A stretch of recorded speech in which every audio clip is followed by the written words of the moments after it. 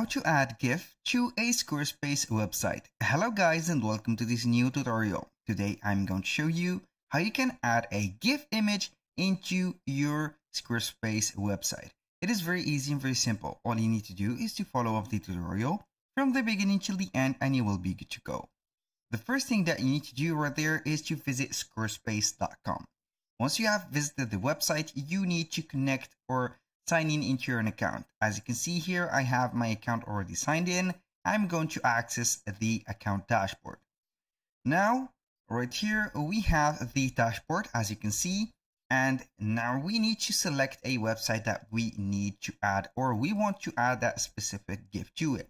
If you don't have a website, click on create a website and you are going to select template, name, title, and etc. In my case, I have already some websites. I'm going to select one of them. Then we are going automatically right there to see the dashboard of that website. So all we need to do right there is to go ahead and get a GIF image. In my case, I have used Pixabay because it has the royalty-free images and also GIFs, videos, and etc. You can use it for yourself, for your production and innovative work. As you can see, I'm going to use maybe this bird. This is a GIF image, as you can see. So we are going to download it. Go ahead and choose the correct right there dimensions. For me, I'm going to click on the 1044 by 1000. Go ahead and create an account on this platform to be able to download it. Then we are going to click on edit on Squarespace. After you have finished editing or clicked on edit, we are going to select the section that we want to add that specific image GIF to it. For example, I'm going to add it to this specific part. I'm going to click on add block.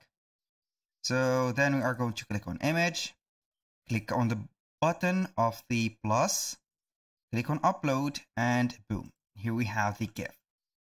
When you click on it twice or select it, it will be right there uploading to your website.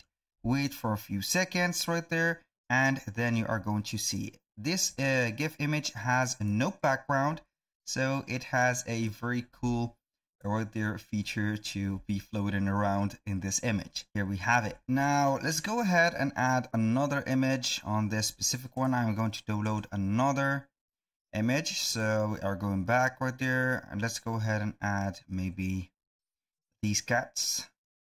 The background right there is not very transparent, but it is going to be white, so it doesn't matter. This is only a demonstration for you to know how we can use these type of images or these type of files. And boom, here we have it. You can place it wherever you want on this section. If you want to add it to the next section, go ahead and click on add block on the other one. That was all for today's video. Thank you guys for watching. I hope that you have enjoyed the content. I hope to see you soon on the next one.